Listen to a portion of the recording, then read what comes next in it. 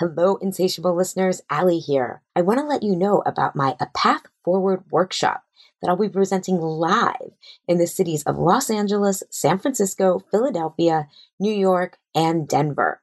Traditional goals like lose 30 pounds or cut out sugar do not work for the seasoned dieter. What those do is it gives you more rules, more restriction, and more rebellion, and that gives all the power to the food. In A Path Forward workshop, you will learn your one true goal that gives you the power and enables you to achieve your health and weight loss goals. I hope you'll join me in these live workshops as I'd love to meet so many of you in person. Visit my website, allieshapiro.com, A Path Forward workshop for all the details and to sign up. I can't wait to meet you. 15 years ago, or 16, now I'm 40, I was diagnosed with stage 3 Hodgkin's in 2000, and I ended up doing chemo and radiation, and my treatment was finished about a year later in 2001. I was really surprised by how many people didn't know how to deal. I think that was the hardest part of being sick for me, was the loneliness and the isolation that I felt when so many people turned away because they didn't know what to say and they felt awkward. You know battling food and your body doesn't work. You want to love and accept yourself. And because you're insatiable, you want results too. And wouldn't you know, you bring the same intensity to your life, wanting to maximize your time, potential, and experiences you have here on this beautiful and wondrous planet Earth. Fair warning, it will be a roller coaster, but for those insatiable, that's your prime time to thrive. We're here to say yes to the hunger of wanting it all. I'm your co-host, Allie Shapiro, a health coach who helps people end the losing battle of dieting and find a truce with food. And I'm Juliette Berg, nutritionist, fitness expert, and the co-owner of Unite Fitness Studio franchise. Welcome to episode 66, How Perfectionism Prevents Deep Connection with Emily Mcdowell. Emily Mcdowell, the creator of empathy cards and a cancer survivor herself, has been disrupting the stationery industry since 2013 with her greeting cards for the relationships we actually have. She has appeared on Good Morning America, NPR, NBC, CBS News, and has also been featured in the New York Times, USA Today, Women's Health, Business Insider, and the list goes on and on. When a friend loses their job, a coworker has a death in the family, or any way a person's life has just fallen apart, you have no clue what to say, let alone do. It's a terrible feeling that we've all experienced, but there are real concrete ways to help, and helping is actually easier than many of us think. Emily Mcdowell, one of the creators of the viral sensation empathy cards, teaches us how getting out of our perfectionist ways can create more meaningful and fulfilling relationships. Welcome, everybody. I am so excited today. We have Emily Mcdowell. Emily, I know that you are, a humorist and craftist, and we having your book on, but I think I kind of think of you as a rebel rouser for the people who have a side eye when people want to only give happy thoughts to people. I don't know if that's kind of a weird intro, but I love that description, actually. That's really great. So at any time. Oh, good. So I have to tell everyone how I found you. So most listeners know, I had cancer. And Emily, I actually didn't know we had the same cancer. We both had Hodgkin's disease. And I also have a cousin who has cancer. And I was reading this NPR article about your cards. And I sent them to my cousin Terry. And I was like, oh my God, someone else who has dark humor as a side effect of chemotherapy. And she's like, I've already bought a bunch of these cards. And it was like the funniest thing. I was like, oh my God, how am I the last person to find these? So, so one of the first questions I wanted to ask you is, did you always have such a wicked sense of humor, or did it increase after going through cancer? I've kind of always had a sense of humor. I don't think it really changed. I actually think I became more compassionate after I had cancer. And I think that I became less cynical after I had cancer. And so I think my sense of humor changed that way, for sure. It also probably is the difference between living in Boston and spending 10 years in Los Angeles will do that to you. But, there's mental illness in my family, and I have depression, and I've had it since I was 11. And so I've definitely used humor to cope forever and ever and ever. And that's just part of who I am. So that's really interesting to me that you said you became less cynical. And do you mean about people or about life, or? Both. About people, about life. What was the turning point for you that made that happen? Was it because of going through something so challenging like cancer? Yeah, I think it was going through something challenging. And I think what it was a lot of it was seeing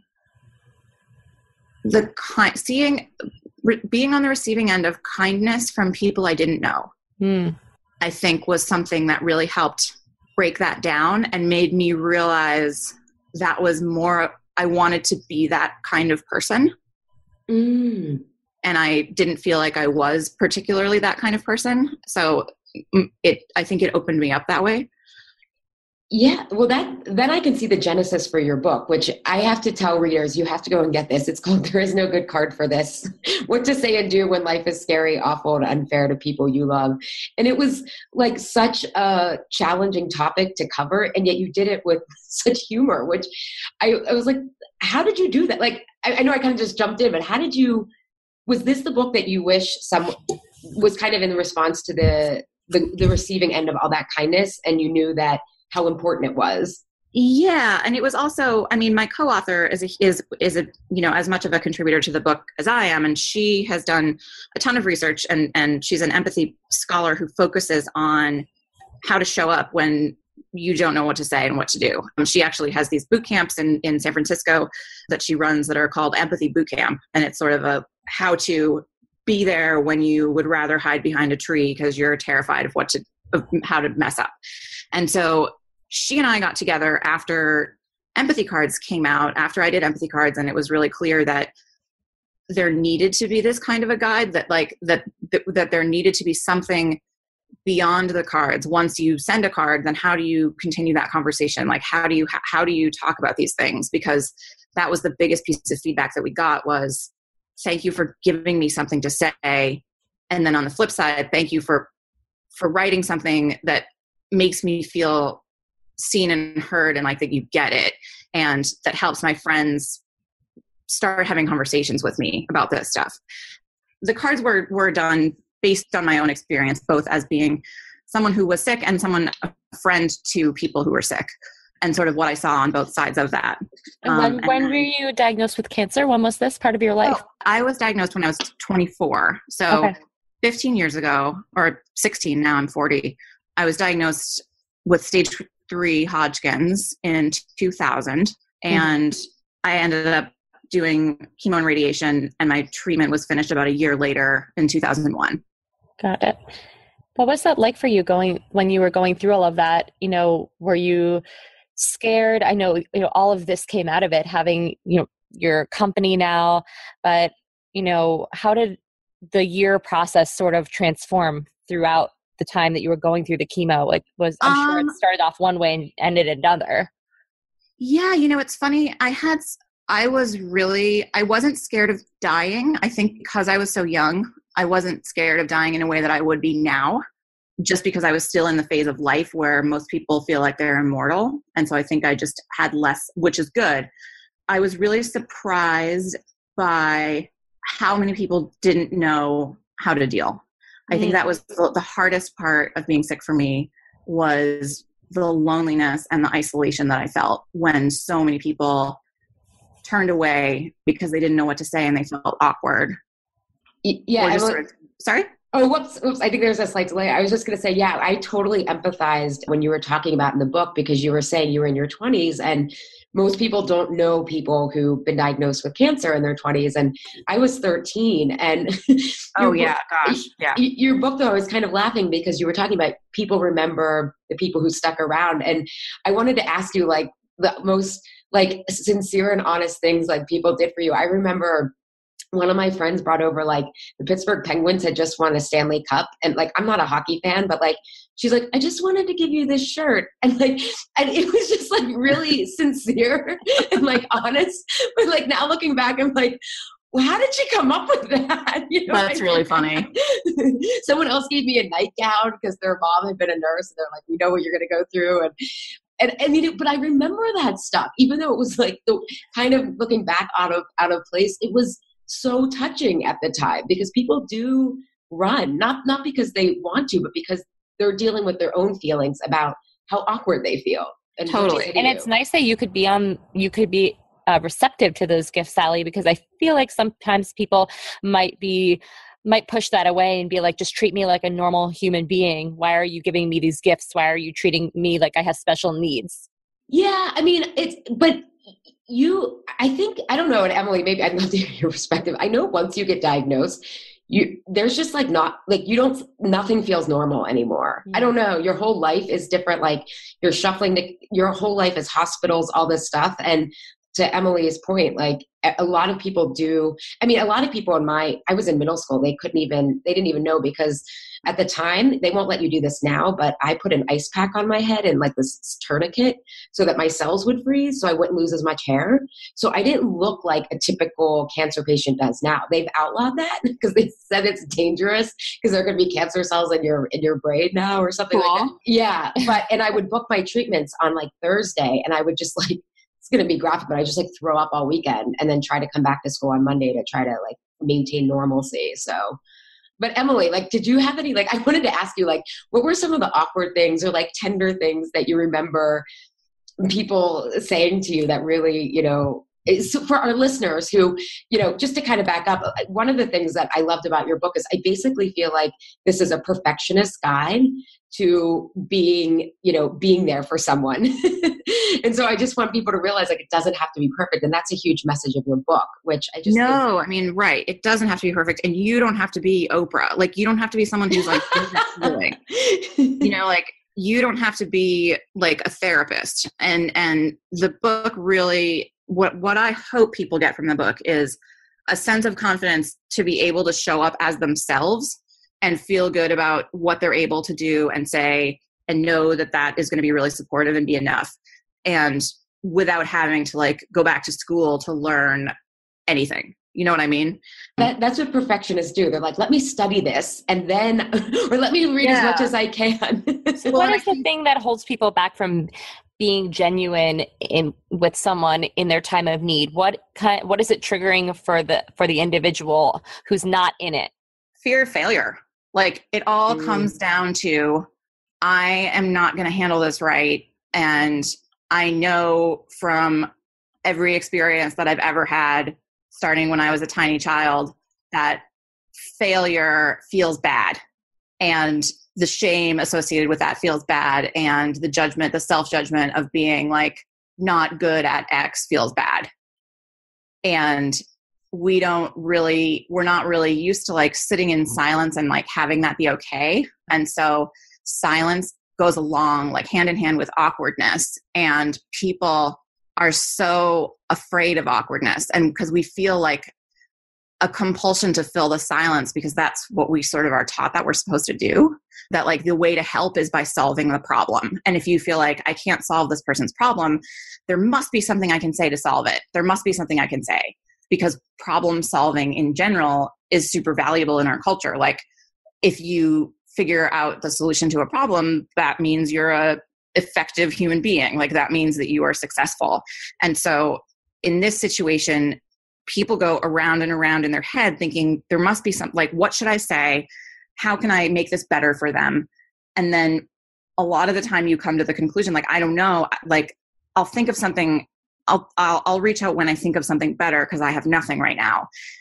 And then too much time goes by and then they feel even worse. Like now I feel that much more awkward because I let X number of weeks or months go by and I haven't reached out. And now that conversation is going to be like that much worse. And that is really that's how that happens, is when people drift apart. It's all caught up in our own fears of being inadequate. Yeah, and I love that you said in your book, you're like, look, if you pass kindergarten, you can be empathetic. Totally. This is applicable to anything, whether it comes to someone's going through a hard time or how you interact with your boss at work, how you are with your family. If you have uncomfortability with that, I feel like this is all applicable for it. Well, and I think what you guys did so well in the book, Emily, is you talked about, I think we should, because, we led in with our cancer experiences, but this book is about, you talked about someone has a primary loss. And can you talk a little bit about that? I think that's so important because I know, so if you could talk about that. Yeah, for sure. I mean, this book covers basically, I mean, what our goal was is for you to feel confident in any kind of difficult situation that someone else is going through, whether it's an illness or a divorce or losing their job or primary loss, which is death of someone really close to them, a spouse or a child or a parent. And that's another situation where people just really freeze up and really don't know what to say. And so the thing that's interesting, that Kelsey's research has really backed up is that like the rules for all of it are the same, that it's all about listening, that it's the same sort of situation where you can't solve someone's grief. You can't make a suggestion to them or say some like wise Pinteresty thing to them that's going to make them feel any better. So you're kind of off the hook. Like, it means like there's nothing. And so what that person needs is just for you to show up and be willing to bear witness to their pain. That's what we're all looking for when we are going through something super shitty, is people to just sort of sit with us and walk with us and not be afraid to witness suffering. I love that. You and I kind of laughed when you said, don't tell us everything happens for a reason or this will all work out, because that makes someone feel really a lot worse. And I loved in your book, you're like, this is not chicken soup for the soul. This is whiskey for the wounded. Especially because those people who are saying that oftentimes don't even believe that themselves. They're just, again, saying it to fill the space. It's just, they don't know anything else to say. So like they feel like it's what we're supposed to say. Yeah, exactly. But I'm so sorry. I hate that one. I hate it. Well, I think a lot of people though do believe, like I am someone who is, I'm very spiritually curious. I probably someone who's agnostic if you had to categorize me, but I'm very, but I want to believe in that stuff. But like a lot of people who would say like, oh, everything has a reason and God has a plan. It really feels like, oh wait, do you think God just wasn't paying attention when he's doling out, or he or she is doling out cancer diagnoses? Like it really, and I know people mean well, but it's like when it's jarring to your point of view as the person who's in the mess, I don't know, it feels awkward. Cause we talk, kind of how I look at it is that may be like, I'm sick and I have cancer and someone says, well, everything happens for a reason. That may be a conclusion that I come to in my own time and with my own perspective. And if so, great. But hearing that out of the mouth of someone else, whether they believe it or not, and whether you will ultimately believe it or not, is not helpful, because it diminishes the reality, the very real, scary and painful situation that you're in. And I think that very few people, when faced with, a spouse dying or a child or having a terrible disease, would feel comforted with when hearing everything happens for a reason. At least, it's a thing that like you get to decide that in your own perspective and your own time. Yeah. And, that's ultimately healing when we make meaning ourselves from it, I think. But you're right. Like, and I liked how you talked about how a lot of times, as I was reading your book, and I'm a coach and I work a lot with the perfectionist mindset, because our listeners, my clients, it's not that they want to be Martha Stewart, that kind of perfectionist, but it's the needing to be safe. And I also think that a lot of people say that stuff because when we're confronted with tragedy in others, it also brings up our own feelings of impermanence, even if we can't articulate that. Mm-hmm, for sure. Or you're pulling from your own experience. If a friend is going through, let's say, a breakup or divorce, and you have had a similar experience yourself, and then you've come to the conclusion, well, wow, look how much I've learned from that. Look at where I am now. That definitely happened for a reason.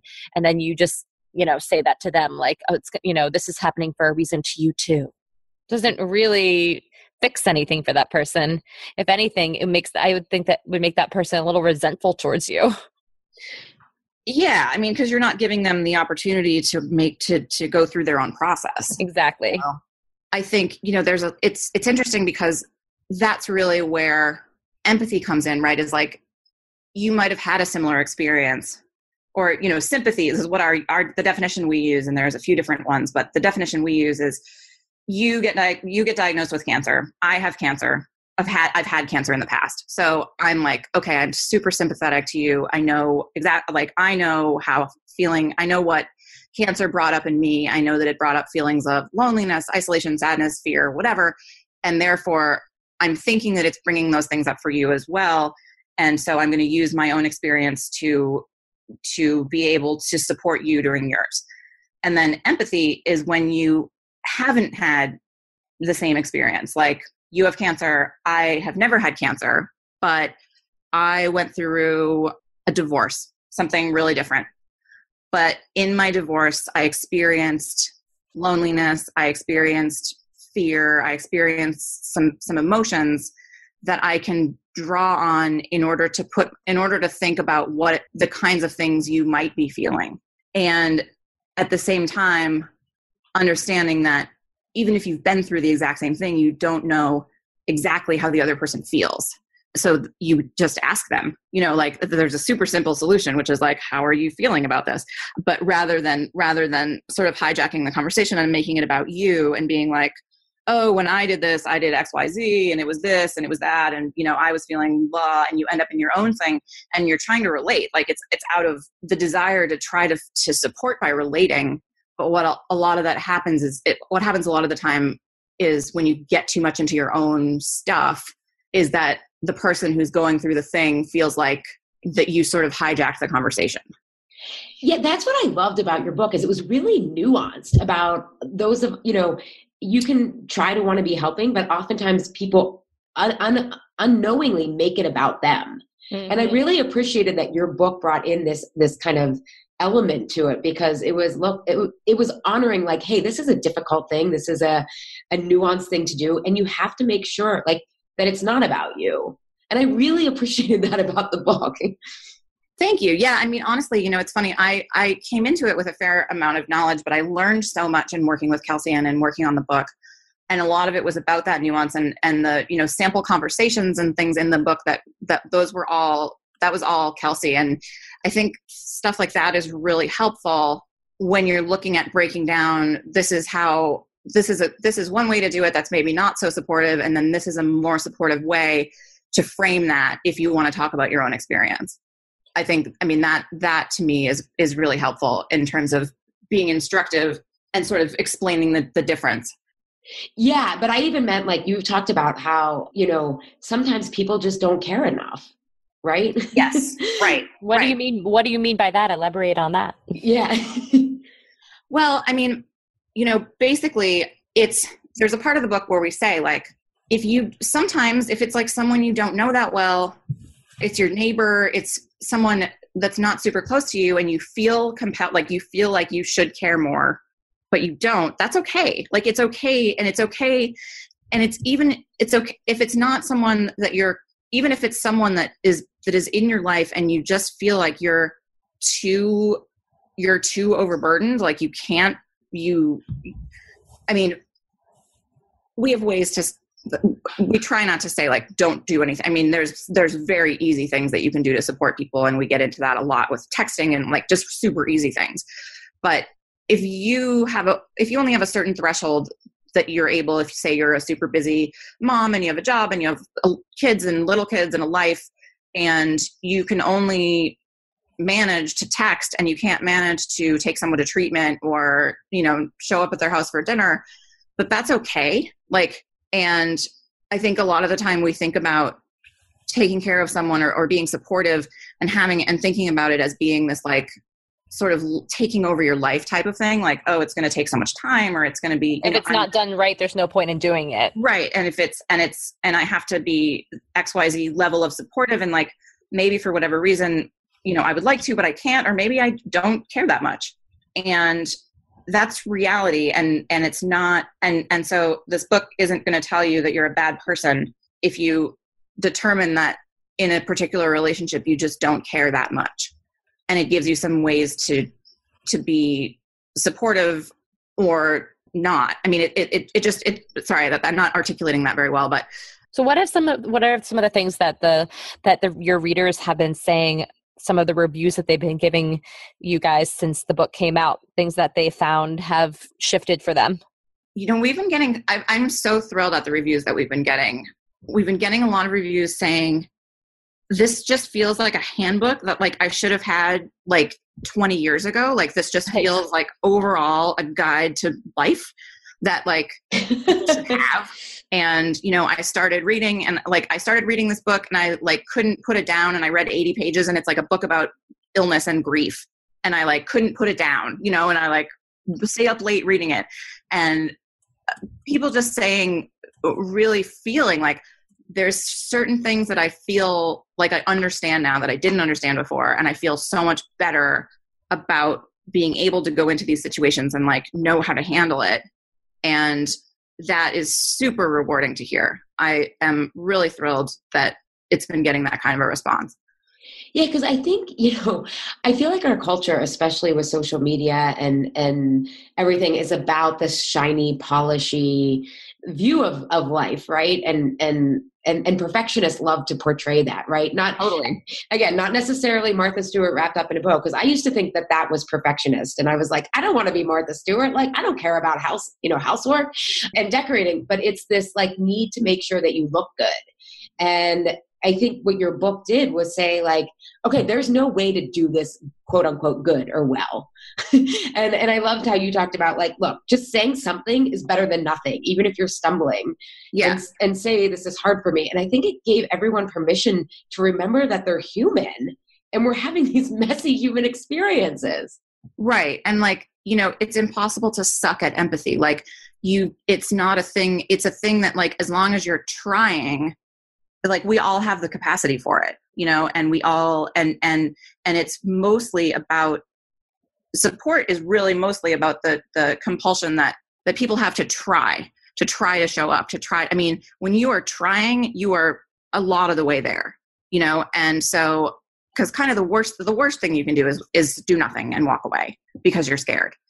Yeah. I'm thinking about how this applies in my own personal life, but I think more for me, when you were talking about silence being awkward, that's something that I'm trying to work on with myself in certain scenarios, particularly with my husband-to-be's side of the family, who I'm trying to get to know a little bit better. And I come from a very warm and huggy kind of family, and he comes from more of a conservative family.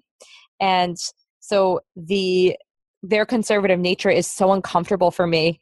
And I'm trying to learn how to be okay with a little bit more of that awkward silence versus always trying to fill the space and really not being authentic when I'm doing that. Cause I'm like, oh, so, hey, how's this? Right. Right. It's like, so I know, your book relates to a lot of bigger stuff too, but I think that there's so much out of it that people can get, just like you were saying, like a handbook for in your day-to-day life of how to tackle uncomfortable situations, which so much stuff for us is uncomfortable because in society there's sort of this right way of being versus a wrong way of being. Sure. We have so many cultural expectations that are on us, both like from other people and then that we've internalized as a result of growing up in this culture, that we judge ourselves when we're not living up to them or when things are not matching what our expectations are.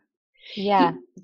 Emily, do you think going through cancer made you feel like diving into these kind of this realness and this humanness a lot differently than other people? Like, I sometimes find a hard time understanding how people get hung up on certain things. I mean, I know because they haven't gone through the same thing, but I'm like, I love these messy conversations. Like, this is where the intimacy is. This is where the realness is. And like, totally. And I do. And I think, it's funny because for me, and I feel really, really grateful for this, but I was in a youth group at like a Unitarian, I mean, really as unreligious as you could get, basically spiritual kind of, essentially be nice to each other youth group when I was in middle school and high school, that basically they taught us how to be like decent people who were able to have deeper conversations than your typical like junior high and high school thing, like exploring things. I mean, just exploring deeper topics and getting us comfortable with talking to each other about deeper things.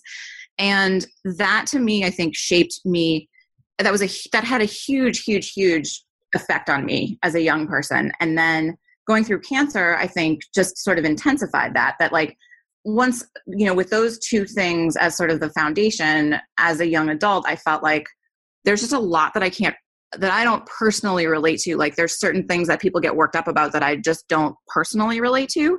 And it's not to say like, oh, I'm above that. It's just I certainly get like stressed out about like dumb things too, but they're just different. Like, and I just don't have a lot of enjoyment for or tolerance of like small talk. Like I would really like to sit down and like really get to know someone versus just staying on the level of what a lot of us consider like politeness, which is sometimes met with excitement and sometimes not.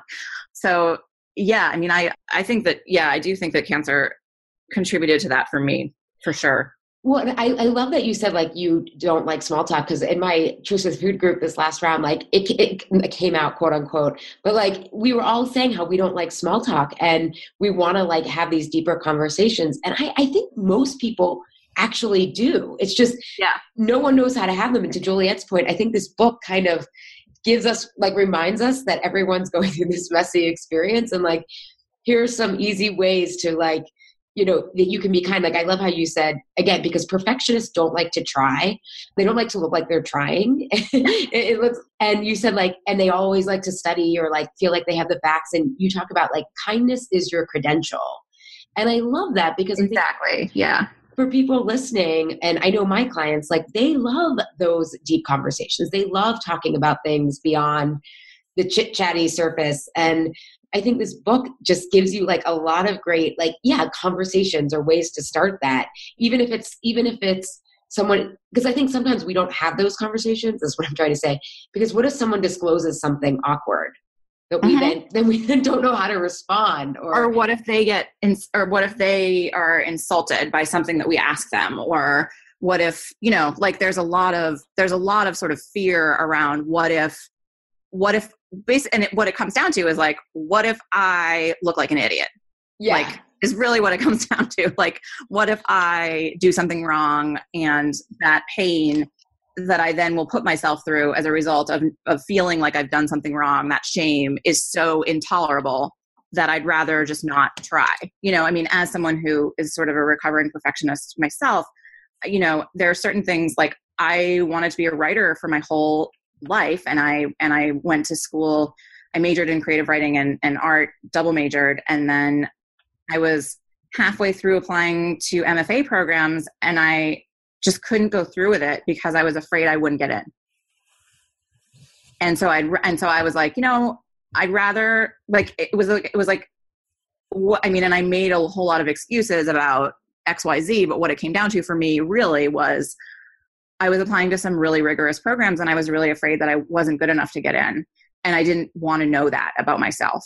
You didn't want to receive the rejection. Yeah. And so I went and worked in like advertising for, 12 years and ended up writing commercials, and then ended up leaving that business and starting my company and, writing cards. And it's like taken me a really long time to be like, no, I'm a real writer. Like I can, and even with this book, I'm like, well, Kelsey and I wrote it together. Like we're not, and like I see I'm making all kinds of, I still make excuses for myself. So it's interesting how powerful that fear can be, I think. Mm-hmm. Yeah, that's so funny because my husband, actually, he is a writer and he worked in publishing. Instead of you went into advertising, he worked in publishing for like 10 years, and he did finally apply. He actually got into the Iowa Writers Workshop. That was where I was applying to. Yeah. But he said to me, I'm like, you're so great. And he's like, look, because he used to work at the Paris Review in undergrad, and he was like, or like an internship, and he's like, people, the rate of rejection, like you just think like it's so high. So his expectations were so low. And when he got the call that he got in, he actually didn't believe it happened. He was like checking his vote. But it's been interesting as our lives are we're both on creative paths, and he is just like knows the rejection rate in writing. Yeah. And like if something happens like in my business, I'm like, oh, like I do get sensitive about it. He's like, oh my God, please, Right. But I'm like, I mean, he's a perfectionist too, but he's just like the expectations are very different. But yeah, and what I think that's, to kind of go back to my point about things still do bother me. And I'm not saying like, oh, I'm better than like other people who care about, what kind of car they drive or whatever. But I just find that like these kind of deep conversations are what I really love. And I think the more that you do them, the better you get at them as well. Oh, yeah. So for people listening, I want them to know, just start trying. Yeah. And also you have to understand that because it's foreign for other people, if you start trying, don't have any expectations about how someone's supposed to receive it or not supposed to receive it. Yeah, that's a really good point. You're going to have all different reactions. Some people might want to run away from you and just be like, I got to go. And that don't get shut down by that. It's just that they're just not comfortable with it. You're changing who you are to that. When you start changing your way of being to someone else, it can be a little foreign for them too. Sure. And someone's reaction is generally more about them than it is about you. Totally. So Emily, this is kind of like on a tangent, but did you start your business after going through cancer, or was it like you just I didn't start my business until 4 years ago. Oh my God. I went and so I finished with cancer. I finished my cancer treatment and I was like, okay, I want to put this behind me as quickly as possible. I want to never think about this ever again. That's what I did. But then it caught up with me. Happen, and I don't want to like identify as a survivor at all. And I just want to like move on with my life. So because it was so painful, like it was such a hard, painful experience. And I had all this baggage emotionally about just making sure I didn't hang on to it. And so I really just like packed it up in my brain and I went and I needed health insurance. I was a creative and I was like, how can I be a creative person and get health insurance that's going to be good insurance? And advertising was the answer. And so I started working in advertising and I started as an art director and became a writer. And if you watched Mad Men, it's basically that. And then when I was 34, so this is like, 13 years after me being sick, I've still never really I talk about it. I was kind of one of those people who would like, I'd talk about it if someone wanted to talk about it. I never was like, oh, I don't want to talk about that. But it was not something that I really identified with. I wasn't part of any kind of survivorship culture. It wasn't really an active element in my life.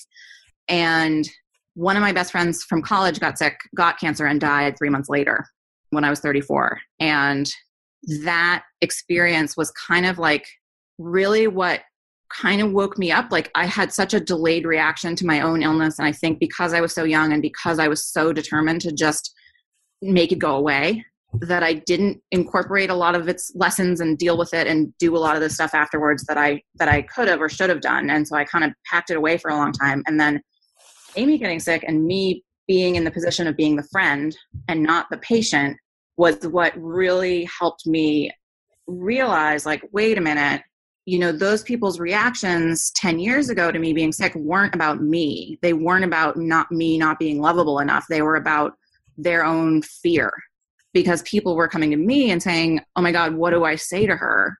Because it was like, well, we're grasping at straws here. Like, you have had cancer, so you at least have been in some sort of relatable situation, even though our situations were totally different. Is it okay if I say this? If I bring up, this, is she going to get upset? Like, can we talk about this?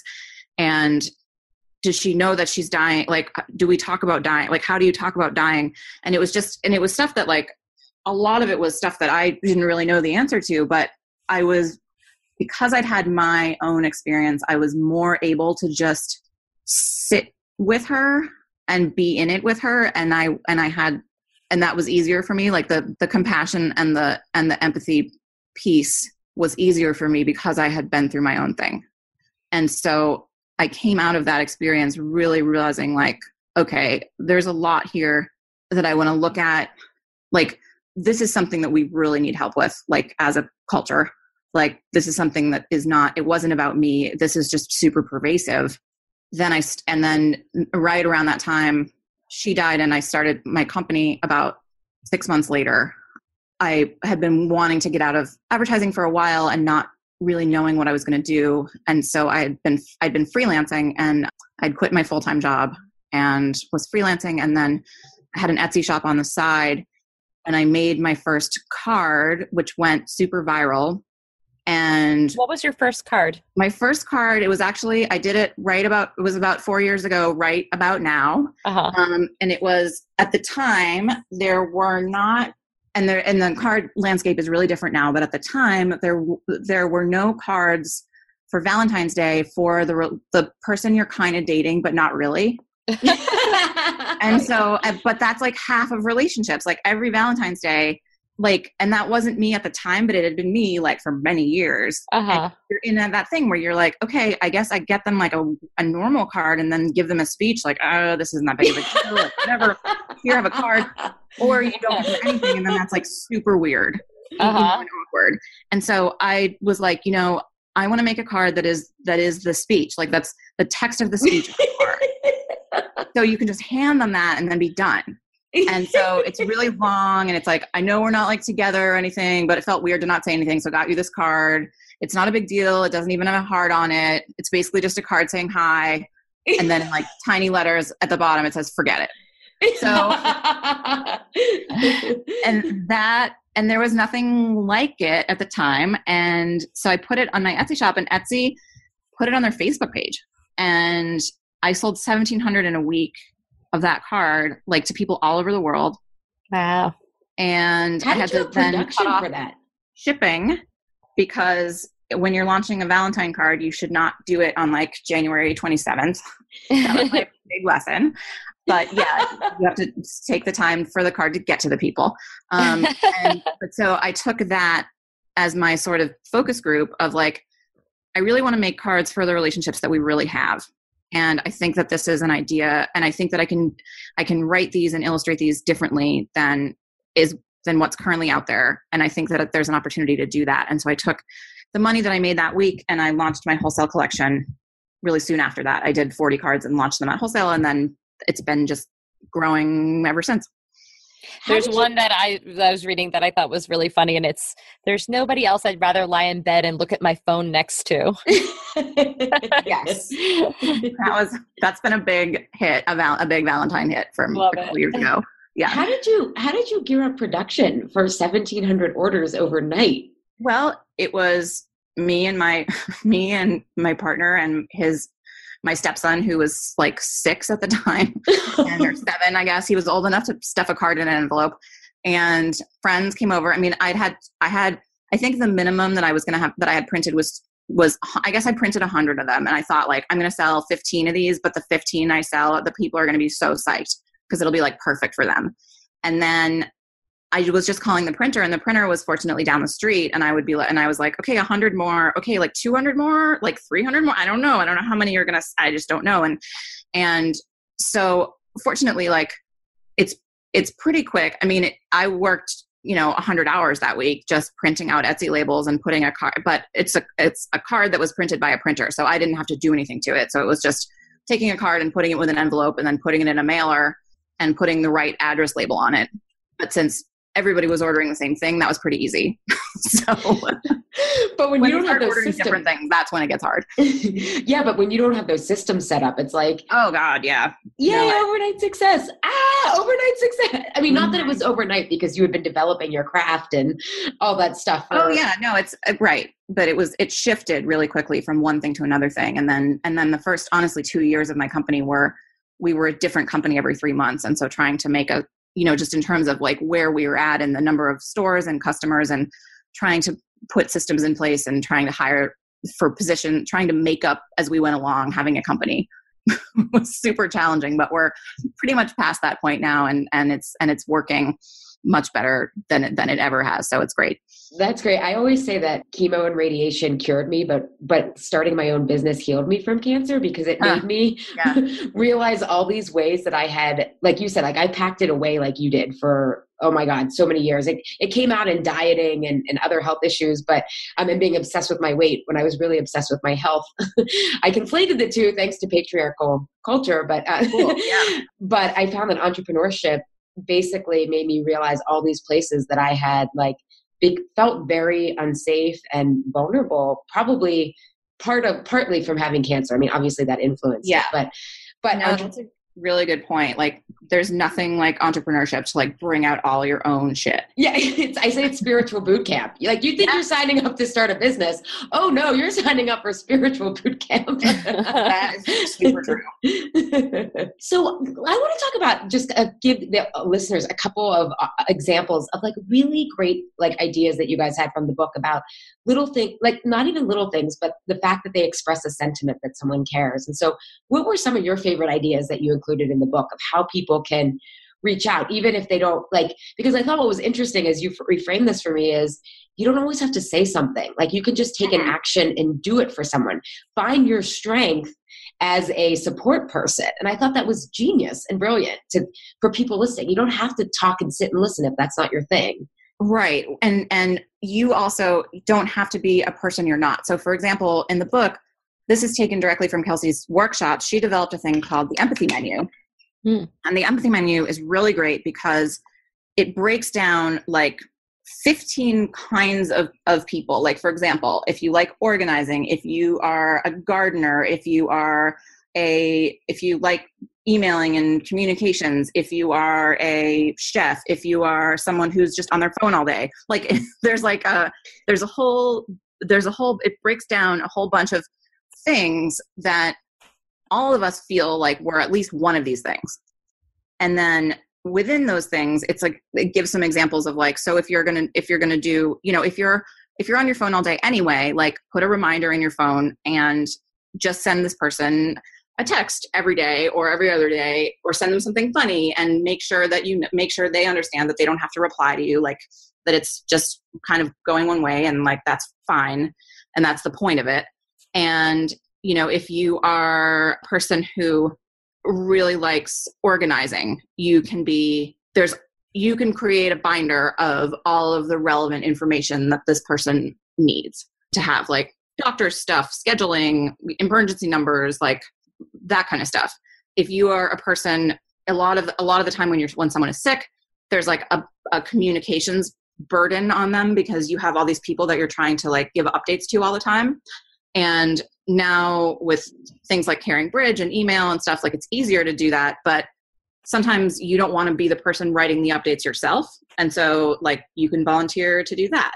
You can, like, in a super basic thing, you can share your Netflix password, like, or your Amazon Prime, like get them Amazon Prime, like, or share your HBO Go password. I laughed out loud when you had that in the book, like, hey, offer your HBO, because it's when my parents used to have HBO, we used their password. I mean, we weren't sick or going through anything. But right. People share that stuff all the time. And it's like, sometimes entertainment, like sometimes you can't read a book, like your brain doesn't work to read a book. And sometimes TV is the best kind of distraction. And so, things like stuff like that. But something small like that, someone might not ever think to do. So that's such a great thing to offer up. There's many great ideas. Be like be their car manager. Like, if you live in a neighborhood where you have like opposite side parking, or like where you have to move your car twice a week for like street sweeping or snow or whatever, like, and you live near that person, volunteer to be their like car manager so that they don't have to worry about it. Give them your spare key, and every time there's street cleaning or whatever, like they move your car for you. Yeah, I mean, there's a huge variation in who we are as people and what we feel comfortable doing. And one of the things the book really emphasizes is like, if you take on something that you like to do, you're going to be more likely to do it. Like, if you're a crafty person, make them a needlepoint thing, like make them something. I'd be much more likely to do that if I love doing that anyway, than like trying to bake them a casserole. And it's less about what you do and more about doing it with heart and doing it with good intentions and loving and doing it with joy and not doing it out of obligation. And so the easier, it's really easy to do something with joy when it's something that you already love to do. I think this is something that everybody who's listening could think about right now and just think, like you were saying, this is a guidebook of how to be a nice person. But I mean, really, we do hold ourselves back from being kind to one another because we don't think that we know the right way. There's no right way. So if you think about what do you already enjoy doing and what are you most inclined to do that could help another person, that will make them feel good, and in turn will make you feel good. And that is what creates joy in someone's life. It's not about what car you drive, how much money you make, what your status is, but it's, connections with human beings, real, genuine connection.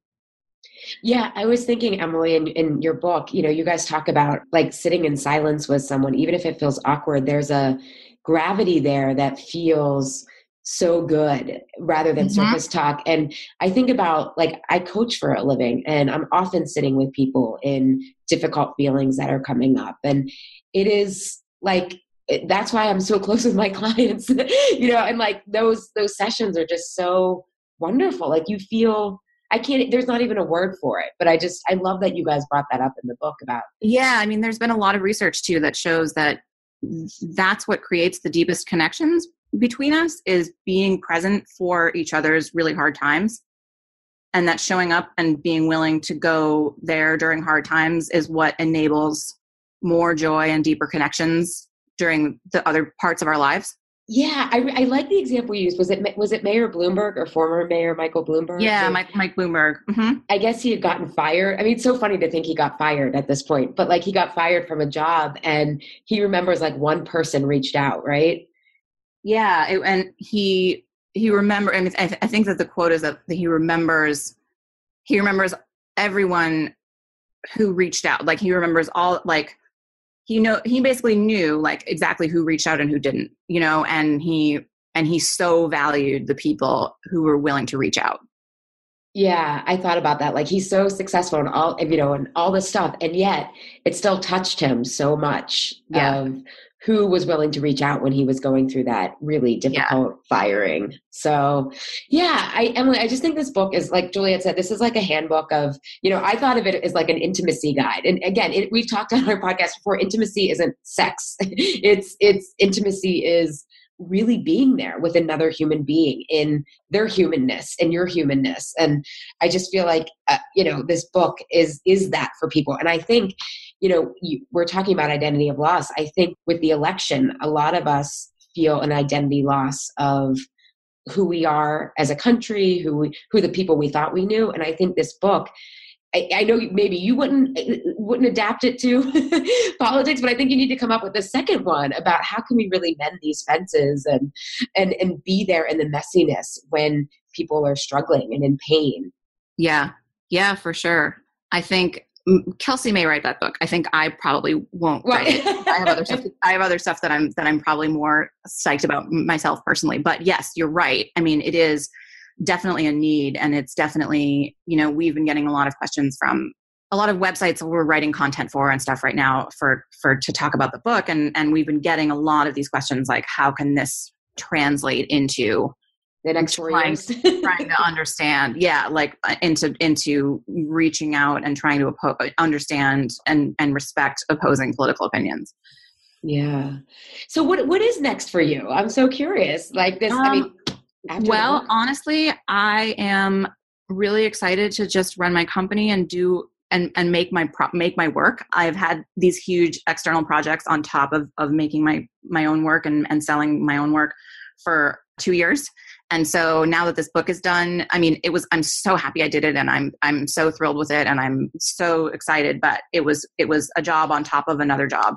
And so having it be done is great in that I now understand what an undertaking it is to do something like that. And I've promised my family that I won't do another big project like that for at least 18 months. And I'm really looking forward to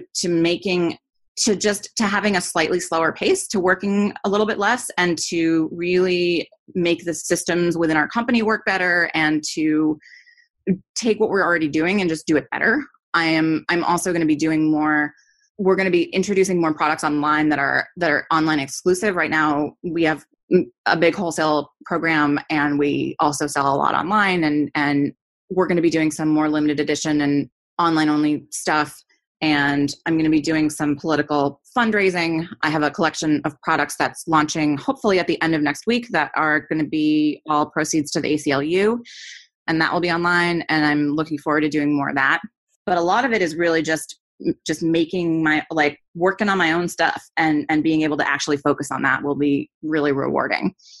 I love that. I never realized how much I valued free speech until now it's under threat. Yeah. So I love that you're doing that.